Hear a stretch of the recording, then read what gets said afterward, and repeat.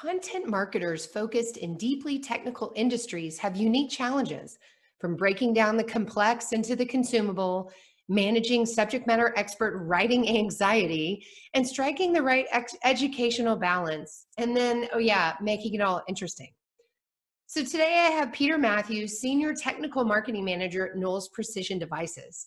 And listen, he is a skilled architect of content for design engineers. Through his industry experience mixed with a lot of trial and error, Peter has perfected a high-performing, predictable content marketing strategy. On today's episode, he'll be giving us the secrets behind his success. It's a very practical episode with lots of tips, so you'll want to listen in. Let's do this. Welcome to Content Marketing Engineered, your source for building trust and generating demand with technical content. Here is your host, Wendy Covey.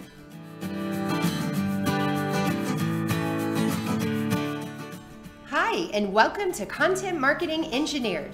On each podcast episode, I'll break down an industry trend, challenge, or best practice in marketing to technical audiences. You'll meet colleagues and industry friends of mine who will stop by to tell you their stories along the way. My goal is that you leave each episode feeling inspired and ready to take action. Before we jump in, I'd like to give a quick shout out to our sponsor, True Marketing. True is a content marketing agency based in beautiful Austin, Texas, and serves companies focused in technical industries. For more information, visit truemarketing.com. And now on with our podcast. Well, today I'm joined by Peter Matthews, who's the Senior Technical Marketing Manager at Knowles Precision Devices. Hello, Peter, and welcome to Content Marketing Engineered. Hi, Wendy. Nice to be here. Tell me a bit about your career journey and what led you to Knowles. Okay, well, so the overall theme has been a mixture of working with technology and then talking to people about it. Obviously, the ratios of the two ingredients change over time. My formal education was in physics. And it turns out that works really well as sort of a good toolkit. It helps me grasp at least the basics of most of the technologies I've worked with. So that's sort of nice to have in the back pocket. And I've always also had a strong parallel interest in communicating. So writing and talking and listening. So that led naturally to a career in technical sales and marketing. And I've been doing that with different titles with words like sales and marketing and product, variations on a theme for a little over 20 years. And I was with actually a different part of Knowles, working on a different technology when the opportunity to do what I'm doing now came up. Okay. And, sometimes salespeople are really excited about marketing. So tell me about that. Did you always have a marketing component of your job when you were in sales, or did you see things that could be done better that made you want to, go to the dark side, so to speak?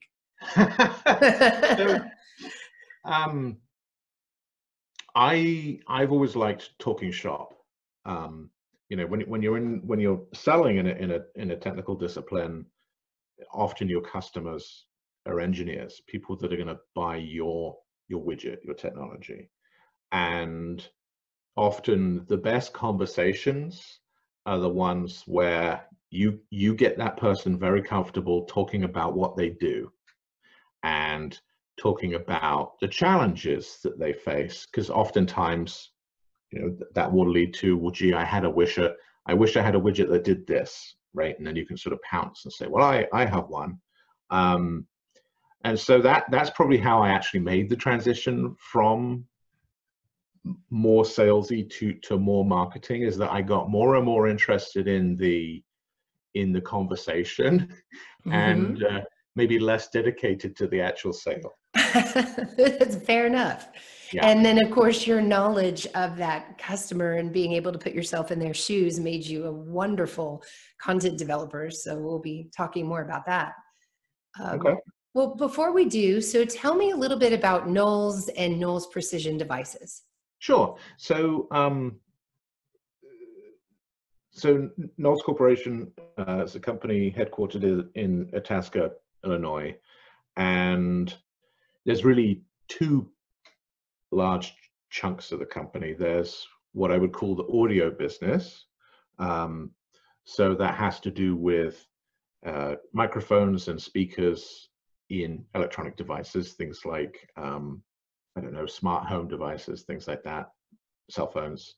I think the original Mr. Knowles invented some hearing aid technology, some speaker technology, and if you look on the main Knowles website, I think, yeah, when we came up on the anniversary of the Apollo program, we had this little thing saying Neil Armstrong actually spoke his words through a Knowles microphone. Oh, very cool. Yeah, so there's that part of the company, and then there's the piece that I work for, which we call Knowles Precision Devices, and we're mostly, I would say, capacitors, which is a type of electronic component, and then microwave components, which is a class of electronic components. And so those are the big chunks, and then I work for Precision Devices chunks, and we've got two main types of technology, like I said, capacitors and microwave technology. So it sounds to me, based on that technology, that design engineers are an important focus for your marketing and sales efforts. Absolutely. So these are the I'd say the main class of a persona, if you like, that we're writing content for is somebody that's building something, somebody that's designing something, and they've got maybe a product shaped hole in what they're building, and you can come along and talk about how you can help them fill that gap. Yeah.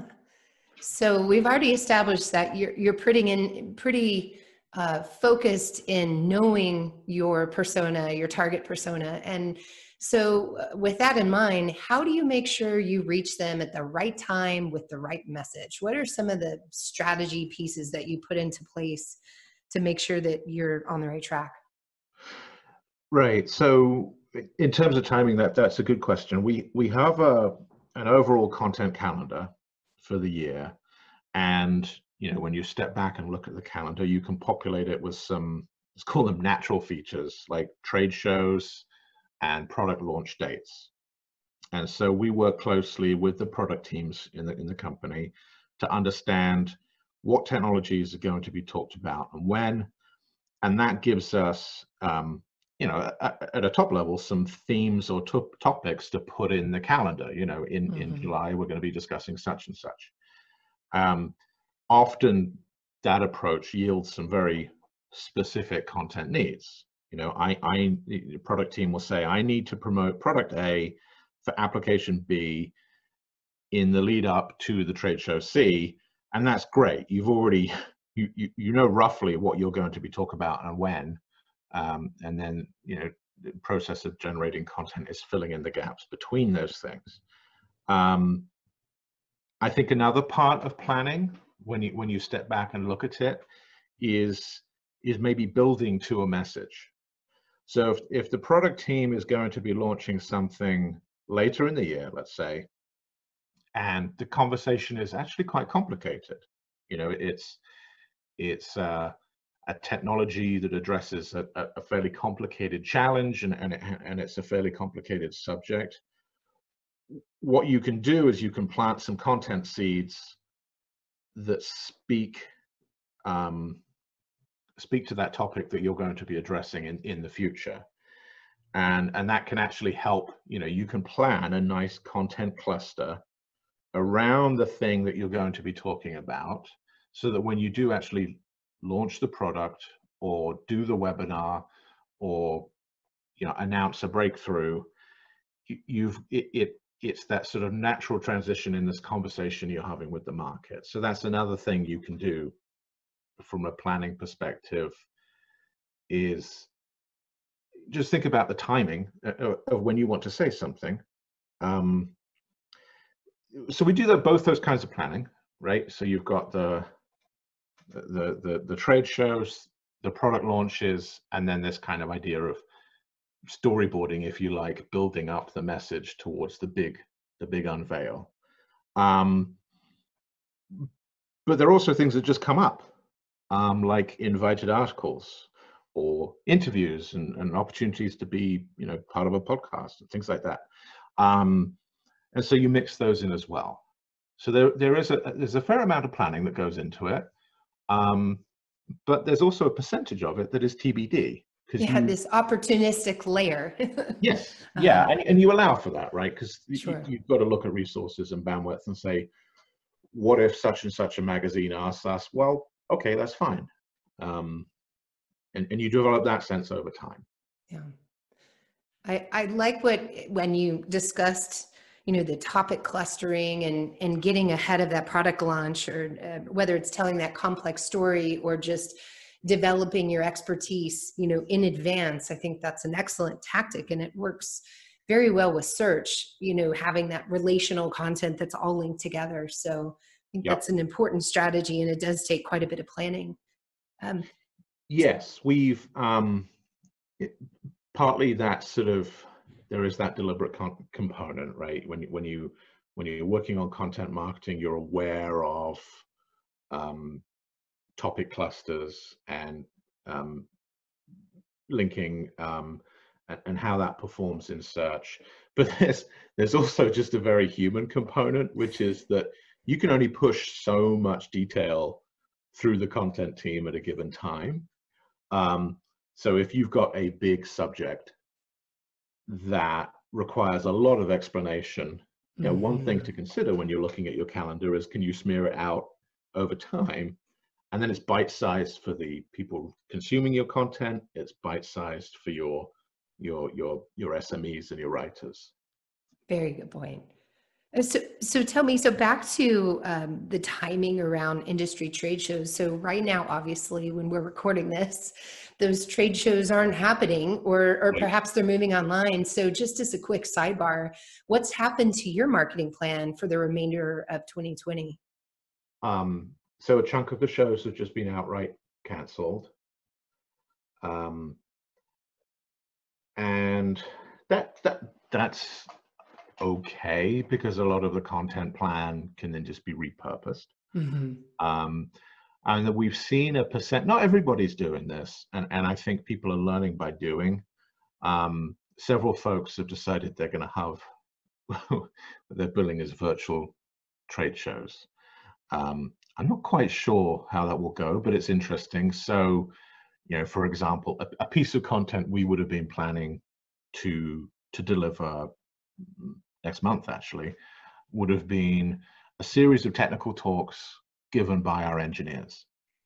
And, well, the show's not actually going to happen in person, so they won't get up on the stage, but we've got the content, we've got the talks ready to go, so we'll record them.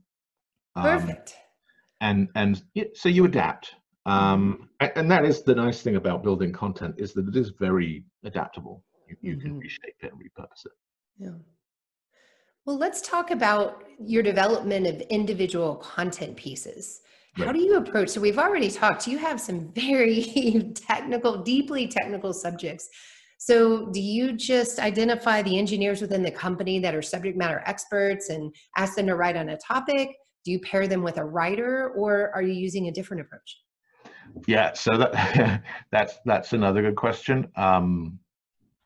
I think the dream is always that you can find a subject matter expert who can write well and has the time to write, but that's not usually an option. Yeah, is that the dream or the fantasy? I would say that's, yeah, perhaps the fantasy. And it's right, it's normal and natural. There are different skill sets required, and the folks that make really, really good SMEs tend also to be very in-demand technical people, right? There's all sorts of other parts, all sorts of stakeholders, all sorts of other parts of the company that want a piece of their time, including the most important stakeholder, which is the customer, right? So we nearly always pair an SME with a writer. We found it helps if the writer gets at least some of the basics, right? So they know what some of these widgets are. They don't have to know the details, but they need to have a rough idea of what they are. The acronyms, perhaps. Yeah, some of the acronym soup and yes. Some of the units of measure and things like that. And when this number is bigger than this number, that's a good thing, and this number is bigger than this thing, and that's actually a bad thing. Yeah. Right. That's a good directional, one. Right. And we've been very lucky to have access to a team of writers who write about technology, right? So they come to the task with a sort of, let's call it nuts and bolts understanding of, okay, these are things, and I'm used to writing about these things. Mm-hmm. Otherwise, you find even when you pair an SME with a writer, that the SME ends up explaining so much of it that they've effectively written the article, and then you haven't saved anybody any time. Right. That's a very frustrating situation. Yeah. Yeah. So do you have any advice for this collaboration? I guess that's an example of how it doesn't work.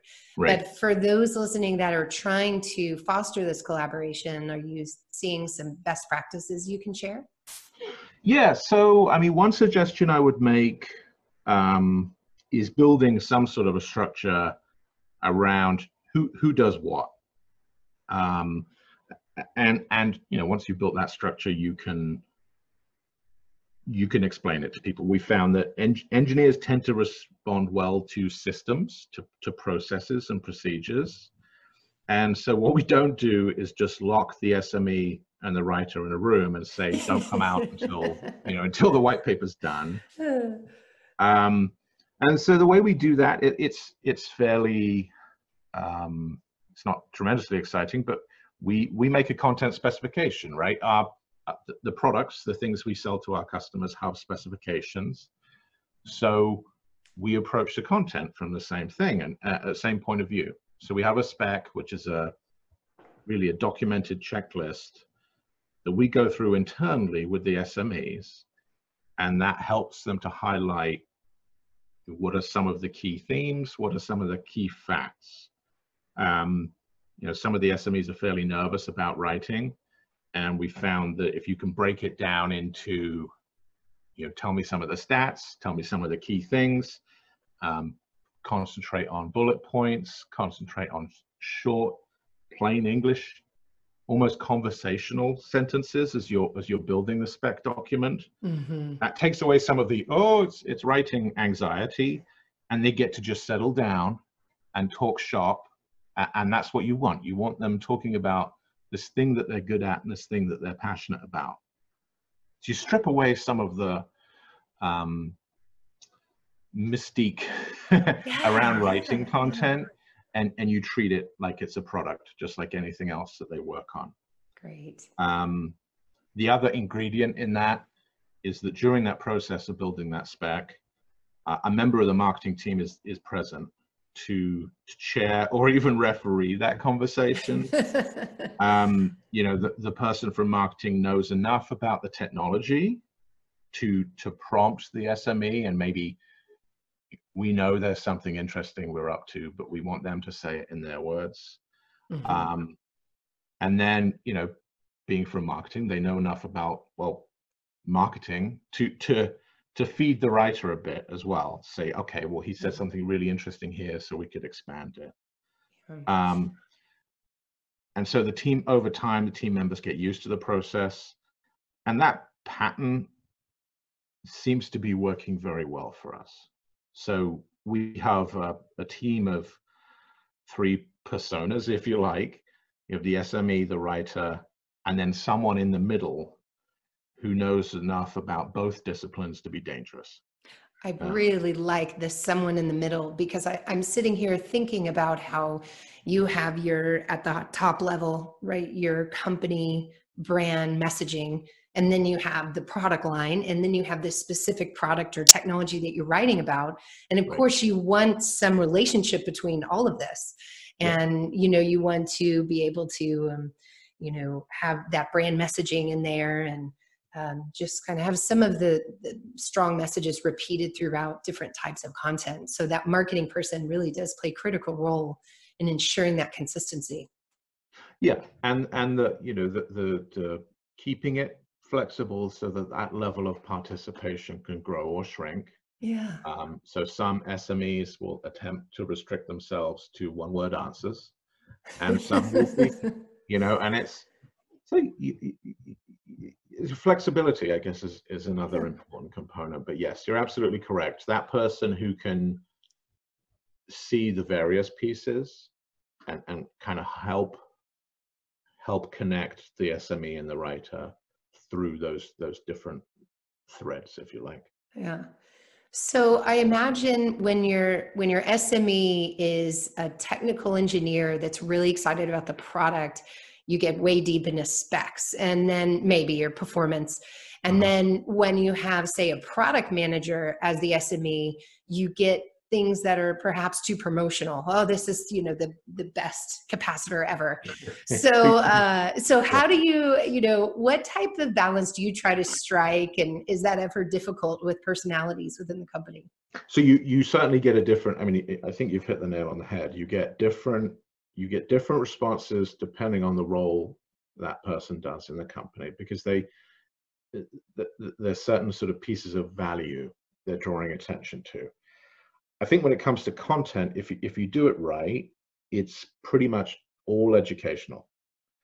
And that could be education about the topic, education about a potential challenge, and then education about the opportunity your technology presents. So realistically, behind the scenes, it's all promotional in intent. But we try and make everything educational in inverted commas content, right? So it's promotional intention, but it's the actual content of it is educational.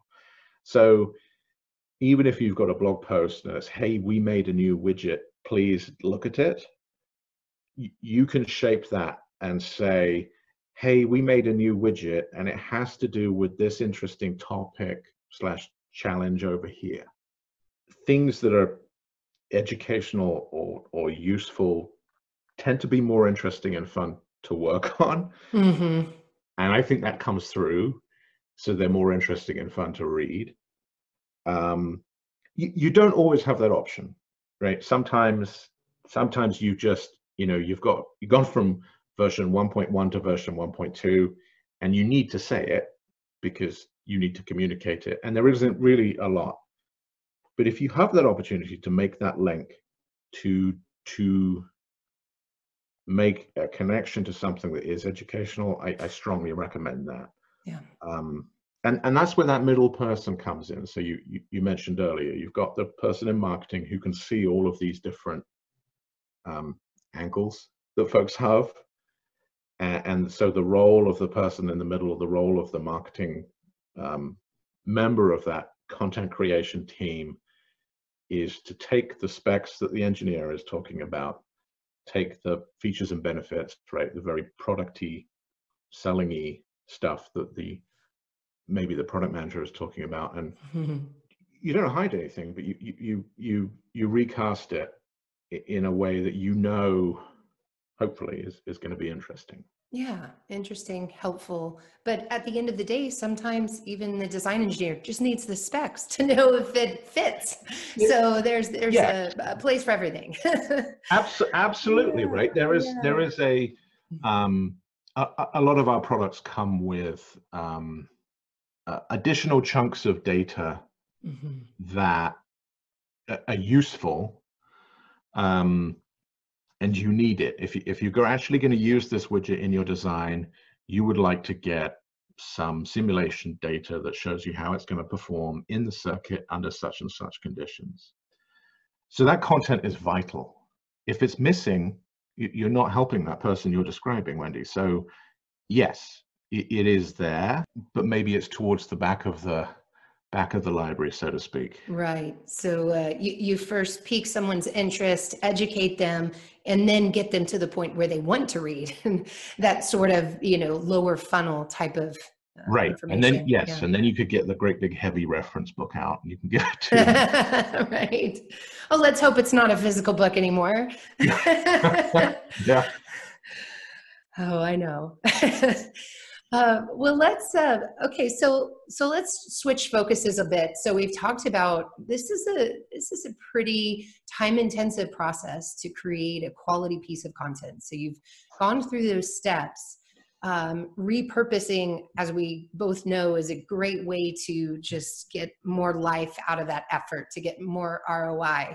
And you've already mentioned your example from earlier about how you had somebody going to present at a conference and had some content already planned about that, around that, and then turned it into a webinar. So let's talk about repurposing a bit. I know that you repurpose, I know this is on your mind. So do you start with a plan for reusing content in different ways before the piece is developed or afterwards? And just give us some examples that are inspiring of repurposing. Yeah. So, I mean, in terms of, so working backwards, in terms of examples, an example might be a new white paper. And when we publish it initially, it's gated on our website. So somebody has to fill in a form to get it. And we're doing that to generate leads. And so initially, when we launched that, the repurposing might look like drawing on elements of the white paper. So short summary, teasers of the content to create public domain blog posts. And then over time, and so we do sort of look at this on the calendar, is we think about how long a white paper has been on the shelf, so to speak. And after it's been gated for a certain amount of time, you might place it in the public domain with a content distribution partner, which is another company's website that's interested in publishing your content, and you feel like you've got the gated, its gated function is it's pretty well done now, and Played it's not out. new news anymore. So you put it out. Another example might be an old ebook goodie. In companies such as ours, there's nearly always an application note or a how-to that's been around for ages, but people still love it. And when you talk to the salespeople and you talk to the applications engineers, they're always referring customers to this thing, even though it was written ages ago and it's got a different logo on it from when you used to be called something else. And so, a certain amount of content of repurposing or recycling is to dust that off and resurface it. And again, you can have a blog post that sort of points to it and says, hey, if you're ever wondering how to do this, this is a really helpful piece of content. When it comes to planning for that, right? So your question is, how do you plan for content reuse?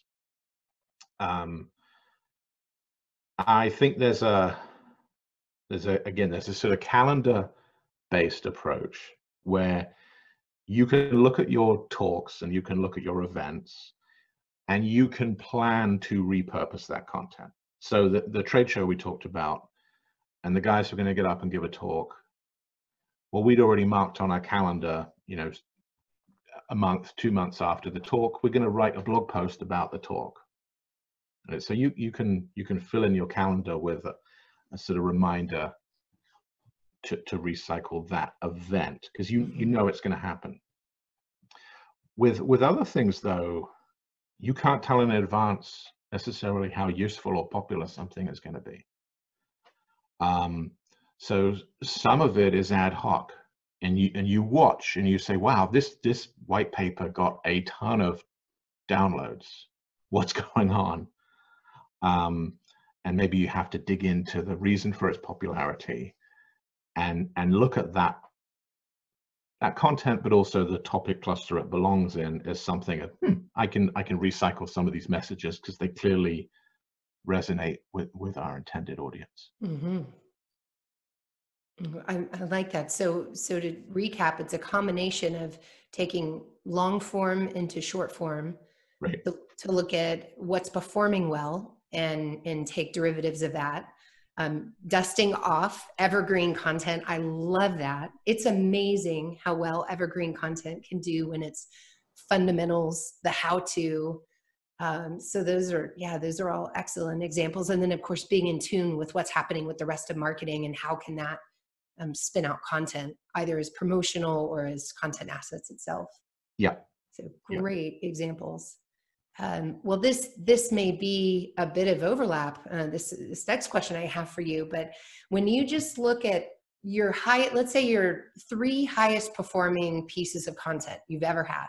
Yeah. What are some traits they have in common? I'm actually thinking about them right now. And it's interesting because there were 2 quite different, there's 2 examples I'm thinking of, and they're different form factors. So one is an application note and one is an ebook, which is really a collection of blog posts. But what I think they have in common is this mixture of generality and detail. So what I mean by that is so for example, the ebook is a collection of fundamentals and how-tos to do with one particular technology. And so you could look at the title of the ebook and it's very general. It's almost as if the subject or the title is casting a very wide net. But once somebody downloads it and opens it, there's something specific in there for them. So it's a very hard balance. And I must confess, I think it's hard to do on purpose. I think sometimes you do it.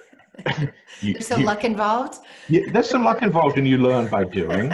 Sure.